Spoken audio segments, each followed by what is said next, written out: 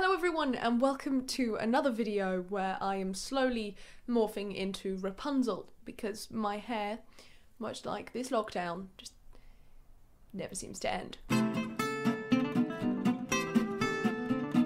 Some of you may be experiencing a weird sense of deja vu seeing the title and thumbnail of this video, and the reason for that is it's because I've made it before. I literally made this exact video over a year ago, and well, let's just say it didn't go down so well. Usually when I make videos where I try new things, I do a lot of research on the topic and I talk extensively about the history and the community or whatever it may be. Because, you know, I like to provide, you know, a serving of knowledge alongside a plate of entertainment. However, in this particular circumstance, I just didn't do that. Maybe it's because I filmed it in 42 degrees Celsius and, you know, the heat just fried my brain. But I just did no research for this video. Not even a tiny Google. Just absolutely nothing. I just popped the corset on and off we went. And so quite rightly, quite a lot of people in the comments of that video, they weren't chuffed. There was a lot of disappointment in that comment section. Felt like I was back at school. And so I felt quite bad about it because it's very unusual that I make a video purely for entertainment purposes, and when I do, it's usually me just running around on Heelys for a day. But in this case, I managed to offend an entire community of corset wearers, which, you know, that's got to be a record for me. In terms of most people disappointed in a day. It's usually just limited to my mum and dad, but there we are. So I decided that I would do this video again, but properly this time. But before we do that, I just want to take a little detour. Welcome back to everyone's unofficial favourite corner of the internet, the Integration Corner. I am expecting you all to exercise your democratic right to vote for this as your favourite unofficial corner of the internet by using the like button down below. Today we welcome back a long-term friend of the Integration Corner, Skillshare. As many of you already know, because I'm obsessed with Skillshare, Skillshare is an online learning community that offers membership with meaning. There are thousands of classes to titillate your senses. In fact, I've heard rumours there are so many classes. You develop a new sense because of how stimulated you are. I have found that during the last few months, time doesn't really seem to exist anymore, and I'm in a weird kind of limbo. So I found that setting creative challenges has really been a way to not only motivate me in my day-to-day life, but also give some meaning to the never-ending days that are just the exact same thing. Skillshare has saved me from the monotony of life. That should be the new slogan, to be honest. Many of you may know that I, unfortunately, am a serial plant murderer. There used to be 3 plants in this office. Do you see any plants now? It's an ongoing joke on my Twitch that whenever I introduce chat to a new plant, they just say goodbye to it there and then. Because when a plant enters into my household, it's like a human being invited for dinner at Hannibal Lecter's. You just know it's not going to go well. And so I've been taking the Plants at Home Uplift Your Spirit and Your Space class by Christopher Griffin. This class has been teaching me a lot, not only in how to listen to my plants and, you know, look after them, but also about how you can use plants to uplift your energy and, you know, the space that you live in. The power of plants to make us feel better is a legitimate hypothesis. It's called the biophilia hypothesis, and it's an idea that humans are innately connected to nature, and being around more nature can actually make us happier. And the best part is everyone who's seen me do a Skillshare integration before, you know, just say it with me. Because Skillshare is specifically curated for learning, there are no ads on the site, which means you don't get annoying interruptions like that.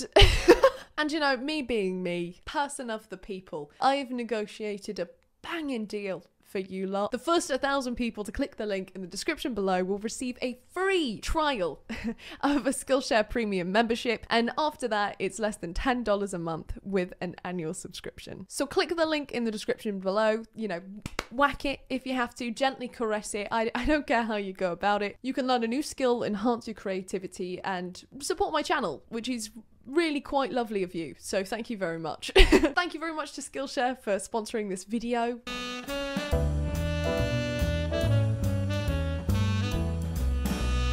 So I started this by going through the most liked comments on the video. I was very, very fortunate that even though I probably deserved a lot of name calling, pretty much all of the comments were very, very helpfully constructive. There was a lot of advice, information, access to resources. Thank you very much for that, because it made this video so much easier to make because I actually had an idea of where to start this time. So I made a list of the most commonly noted issues with my video, and I figured that we'd just go through them and just chastise me for being an idiot. So the first major problem was that the way I laced my corset was something called tight lacing. Now, tight lacing is very popular amongst a waist training community, but it's not at all representative of what a typical corset wearer does. Tight lacing is where you essentially make your corset go as tight as humanly possible, at risk of, you know, crushing your internal organs, but content. Now, even amongst the waist training community, tight lacing takes years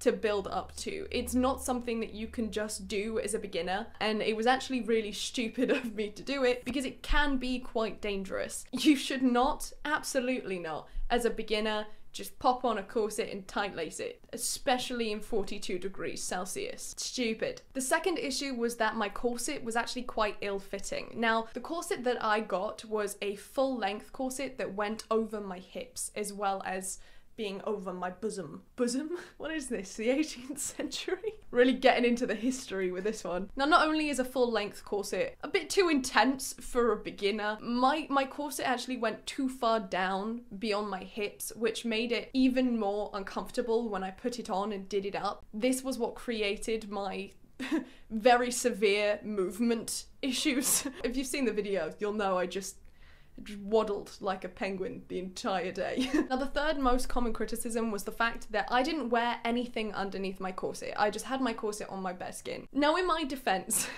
right, the website that I bought it on, the models didn't wear anything underneath their corsets either, so I feel like I could be forgiven for thinking that this was, you know, how things were done. Usually when you wear a corset, you have to wear a small vest or t-shirt underneath it. Traditionally, a chemise, I think that's how you say it, it's kind of like a slip satin nightie kind of thing, was worn. Now, not only does this protect your skin from the corset, because corsets can leave some pretty gnarly marks, as we saw in my last video, it also protects the corset from you. Corsets are really difficult to wash, if they can be washed at all, and you really don't want to be getting sweat and dead skin on your corset because it's gonna be a bit minging. So whilst these errors did result in a video that was quite entertaining as I was waddling around like a fainting penguin all day, they didn't really provide an accurate reflection of what it's like to wear a corset, and it was not very smart. Looking back at it, I probably should have realised that I'd done something wrong when I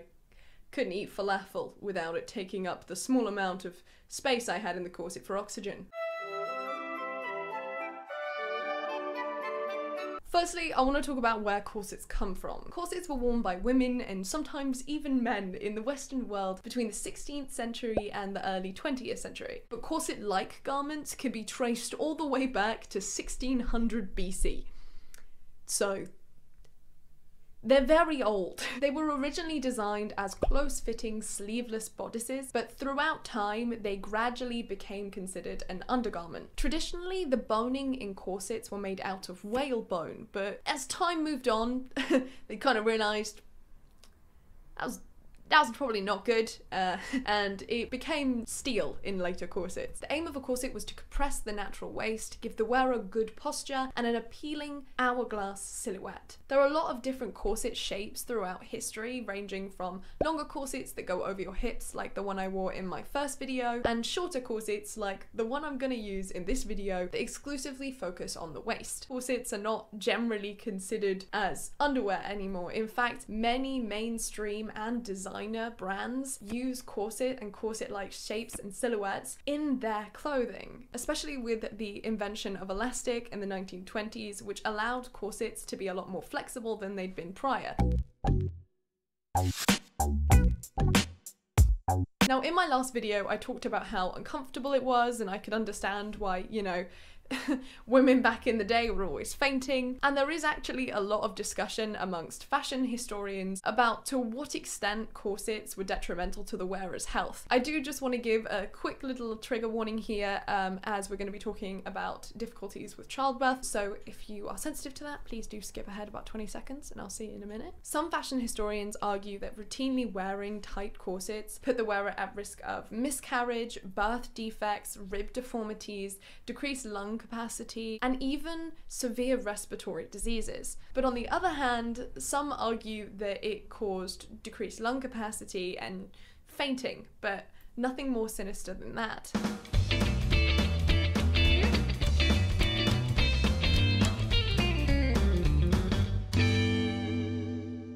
This may come as a surprise to you, but I am neither a fashion historian nor a doctor, so I can't really give much of an opinion on this. But if we're talking specifically about tight lacing, which is essentially what I did when I wore that full-length corset, I could definitely understand how it could cause these more severe health issues. I mean, I felt like my internal organs were being reduced to mush. But as tight lacing isn't considered standard practice for most corset wearers, I am less inclined to believe that these super severe health defects are applicable.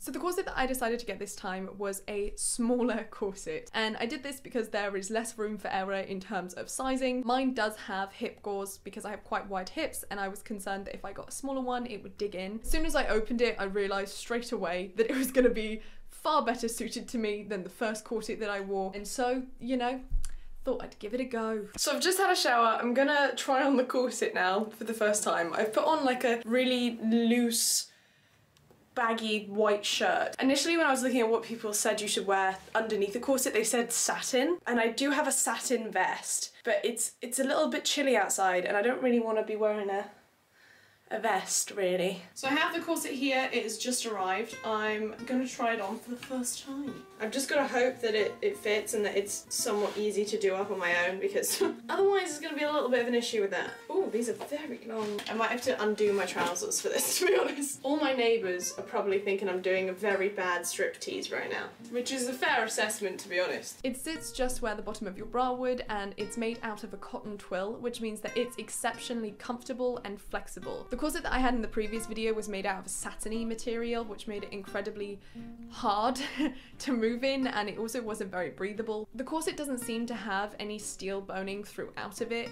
It just has the steel fasteners at the front, which obviously give the corset shape.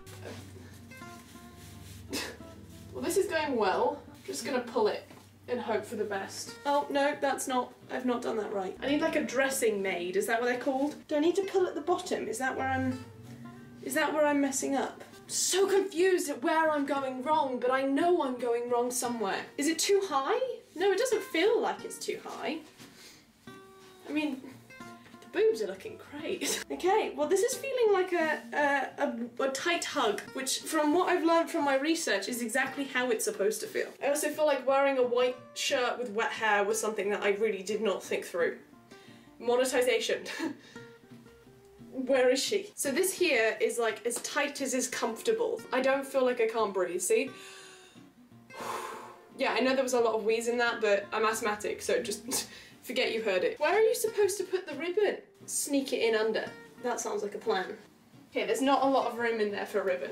I just feel like the jeans are ruining the vibes. Do you know what I mean? Okay, I'm not gonna lie, this is already a bajillion times more comfortable than the first corset I wore. It only focuses on the waist, and it's a lot more flexible considering it only houses, you know, your vital organs. I mean, I know I've not got a lot going for me in the boob department, but this corset it's doing me some real favours. I am living my Keira Knightley in Pirates of Caribbean dream. However, I have just realised that I've not put my shoes on. And this is the range of movement that I have. Maybe that air push.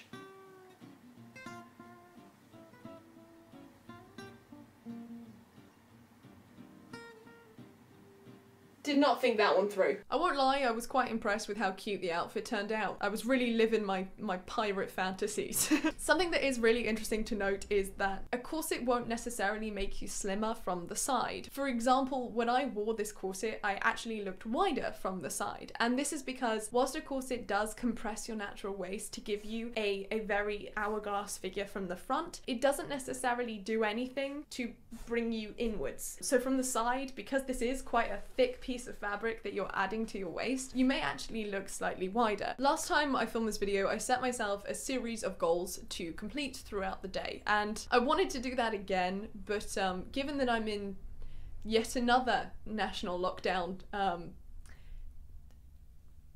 not that easy. So I tried to set a few challenges that were very, very close to the ones in the first video, but obviously with some adjustments. These challenges were, can I eat in the corset? Can I move and work in the corset? And perhaps most importantly, can I put my shoes on in the corset? Now, if you've seen the last video, you'll know just about how well each of those went, but I'm hoping for greater success this time. Okay, so I have YDYB samples that I need to go and pick up. If you don't know, YDYB is my ethical and sustainable clothing brand. We do limited edition seasonal drops, so they're kind of like a one-off design that you can get and then you can't once it's sold out. There is a link in the description. As you can see, I am sat down on the stairs. So there is a level of movability in this corset that the other one didn't have. I am sat down very comfortably. I'm not struggling for breath or anything. It doesn't hurt, it doesn't dig in. I'm gonna do the shoe test though. As we all know, this is the make or break.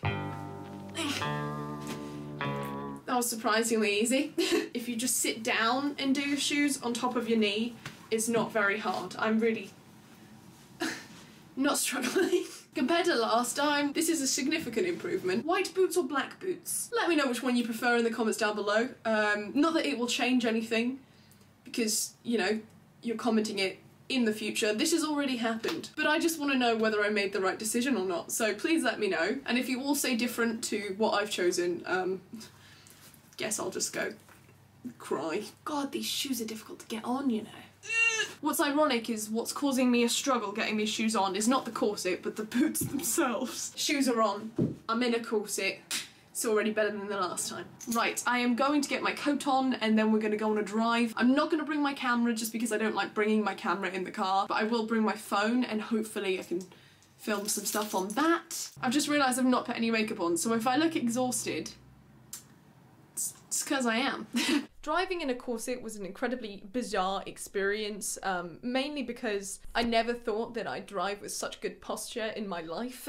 I slouch a lot whilst driving, and so the corset was uncomfortable not because it in of itself was uncomfortable, but because I was trying to resist the perfect erectness that, that it was trying to give me. It wasn't the most comfortable ride. Okay, so I just got back from collecting my samples and I put a croissant in the oven and I've made some coffee. Please ignore my cardigan, which I'm aware does not go at all, by the way. I'm just very cold in this house because I forgot to put the heating on. Unlike with the last corset I wore, there is definitely room in this corset for food. I don't think that eating this is going to take up the room in the corset that's used for oxygen currently, but nonetheless I shall eat it and give you a little review. My review is that croissants are delicious and this corset is very comfortable. So I'm just gonna do some editing now. I have a couple of brand deals that I need to edit and send off for approval, and then I'm gonna stream on Twitch. I'll give you guys an update before I stream, so after I finish my editing in probably an hour or so, and then I'll insert a little review on stream because by that point I'll have been wearing the corset for 10 hours, I think, and so we'll see if I've changed my mind about the current comfort level by that point. I was really pleasantly surprised with how comfortable the corset was to work in. Because of the flexibility of the fabric, I do feel like it gives you more leeway to either, you know, slouch a little bit or to have room to eat and, you know, breathe. But what was really interesting is that I spend hours and hours sat at my desk every day, and recently this has kind of accumulated to me having quite bad shoulder and neck pain. But on the day that I wore my corset, because it was forcing me to have much better posture, I didn't have the same intensity of pain in my shoulders and neck that I usually do. And I won't lie, that was something that was really lovely because I didn't have,